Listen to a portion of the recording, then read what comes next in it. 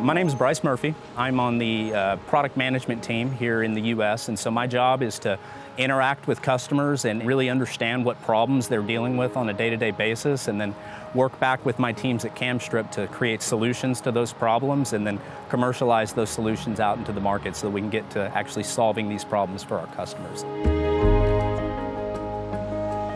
So the reason why we created the 4200 is ultimately the goal of any water utility is to make sure they're accounting for every drop of water that comes into the water system and out of the water system as a whole. And so without having a meter available in this size range, it's really an incomplete solution, right? That you can't just ignore certain service connections within the utility. You have to be able to meter them. And so we didn't have a Kamstrup branded product that we would be able to offer. We thought that it was important to just really take our expertise in ultrasonic metering and bring that over into this larger meter space. It was just a natural transition for us to really complete the portfolio of solutions that we have for our customers. The 4200 does a variety of things for our customers. I mean, first and foremost, it is absolutely highly focused on minimizing non-revenue water, right? So we've improved our low flow accuracy performance and are making sure that we are able to accurately measure water at those high flow rates as well as at those very, very low flow rates, right? So that helps utilities capture money that's being left on the table. They're spending money to treat and deliver this water, but if they're not being paid for it, then that doesn't really work in their favor. With installing the 4200, I mean, the first thing that you have to do is remove the existing meter that's there in the ground. And what we found is that it's actually the majority of the work that goes into the installation process as a whole.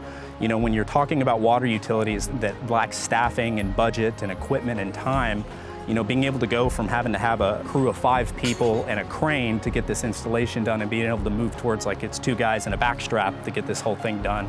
Like I said, the installation in total has taken about an hour to get all the way through. That absolutely, just from an ease of use, a quality of life perspective, really helps our customers out on a day-to-day basis. The flowIQ 4200 is going to come pre-configured, specific to your own individual needs, so there's no programming or setting changes or anything like that that have to take place. And everything is really standardized, so all the bolt holes and everything like that are going to align with what's in the pipe already. We provide you with all of the components and the instructions for how you can assemble the different pieces together.